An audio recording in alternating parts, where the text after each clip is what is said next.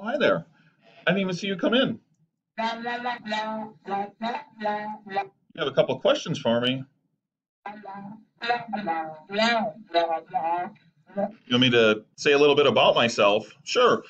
My name is Nate Gretzinger, and I'm the lieutenant here for the Mount Horeb Police Department. I've been with the Mount Horeb Police Department for 13 years, and since November of 2019, I've been lieutenant here for the police department. It's a very new role for me, and I'm very excited, and it brings new challenges and still allows me to interact with the wonderful citizens here in Mount Horeb.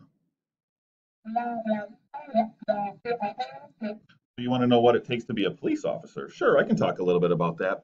Here in the state of Wisconsin, we have minimum requirements to be a police officer. Those requirements are that you are at least 18 years old, you have a valid driver's license, you're a high school graduate, within 5 years of being hired by a police department, you have 60 college credits, and that you can pass a background check and you don't have any felony convictions or any misdemeanors that would prevent you from being able to own a firearm.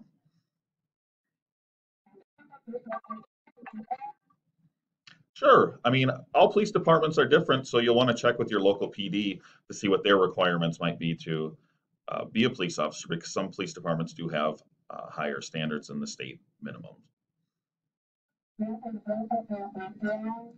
So a little bit about myself when it relates to becoming a police officer. I graduated high school in Madison, went to Madison East. After that, I went to UW-Madison where I attempted engineering.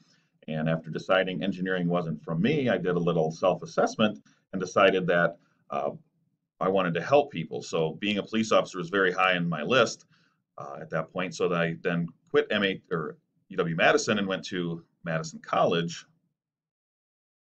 and enrolled in the police academy.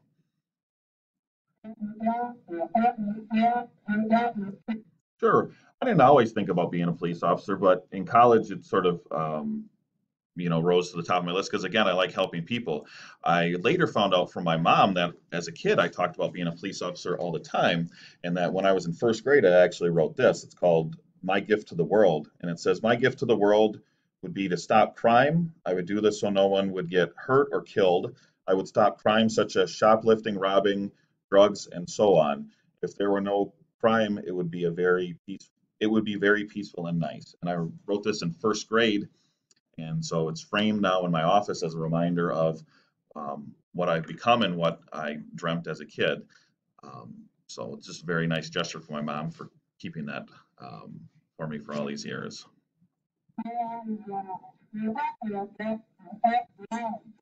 What What do I do as hobbies? Sure. I am a huge Brewer fan, so if you ever stop in my office, you'll see there's all sorts of Brewer memorabilia. I usually go to about 20 or so baseball games a year with family and friends. It's a fun hobby for me. I collect all the bobbleheads. I have over 200 of them. It's really a fun little collection to get into. Dates all the way back to the early 2000s. I also like refereeing. I do a lot of high school games, so you might see me wearing the stripes out there on the court. So, just keep that in mind. And if you see me out there, say hi and try not to yell at me because refereeing is a very rewarding and yet it comes with its own set of challenging um, obstacles, much like police work, dealing with people who are upset and making quick decisions. But I've been doing refereeing for over 20 years now, and I truly enjoy it. What else do I do? I like sand volleyball. Unfortunately, COVID ruined that this year, so I haven't been able to play. And I also like spending time with my dogs. I have two little Maltese, Zeke and Baxter. That's them in their Halloween outfit, so they'll be enjoying Halloween in a couple of weeks in their costumes too. So, yeah, I hope that answered all your questions.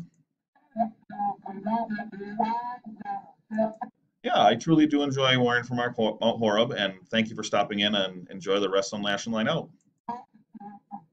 Yeah. Bye now.